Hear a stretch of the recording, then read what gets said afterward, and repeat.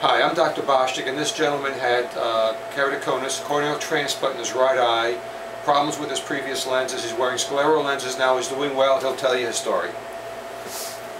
Well, about 10 years ago, I had a corneal transplant in, I have keratoconus, and about 10 years ago I had a transplant in my right eye, and I've had bad vision ever since. About 2 years ago I received hard lenses.